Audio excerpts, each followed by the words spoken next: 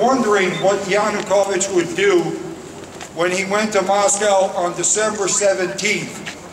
We knew that he had pulled out of the European Union, but we weren't quite sure what he was going to do in Moscow. There had been rumor that he was going to create a customs, he was going to join a customs union with Moscow. Well, we found out on December 17th and 18th from a very important group of think tankers that what he agreed to in Moscow was much worse than a customs union.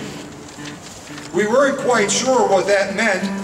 What they put down was, first, Putin had demanded from Yanukovych for that damn $15 billion that he gave him, and the cheaper gas, supposed cheaper gas that he gave him, that he had demanded first that the internal structure and personnel of Ukraine would change. 1. 2, that Ukraine would have to join a military-style union, a military style, a counter NATO. And 3, finally, a customs union, as if that were an after effect.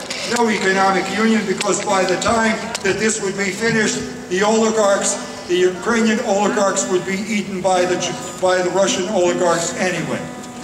So the point was, at first we were worried about that second point, that it was going to be a military union.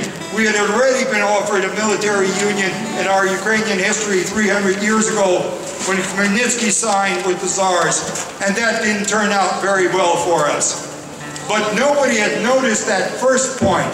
The first point was internal changes of personnel and internal legal changes.